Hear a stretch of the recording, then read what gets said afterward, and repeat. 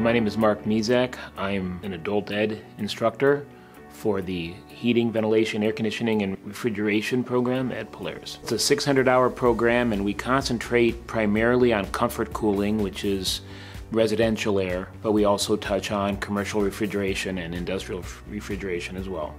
We work with air conditioning and heating, oil, gas, hydronic, which is boiler heat as well. We do theory both in the air conditioning end and the heating end so that they can understand how a system works. And then they spend a lot of time down in the lab actually hands-on with those systems, figuring out how to both diagnose problems and fix problems. We have furnaces and air conditioners set up in the class where you actually get hands-on, which back when I was in school, we didn't have that. So it's extremely beneficial now.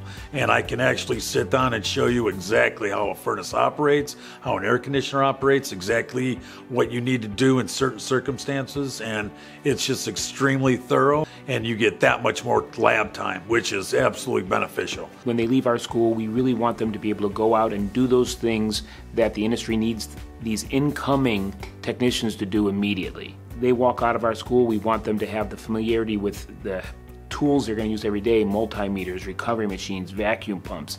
We want them to be able to do preventive maintenance on air conditioners and furnaces, because those are the sort of jobs that someone just entering the field is going to be asked to do.